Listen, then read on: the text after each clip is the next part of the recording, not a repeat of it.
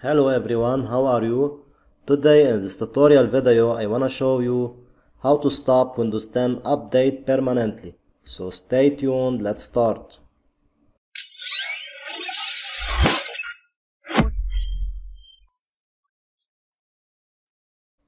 Okay my friends, I don't want to waste your time. So let's go to fix or disable update for Windows 10. Simply first of all go to your search on Windows 10 here, type services.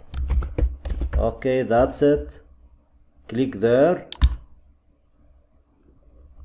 Okay, here guys, search for Windows Update. Windows Update. That's it, as you can see. Okay, right click here, Properties. Here guys, click Stop. Stop the Windows Update service.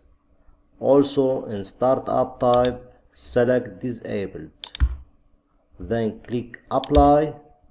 Then OK. As you can see now, the Windows stopped updates permanently. That's it. Thank you guys for watching.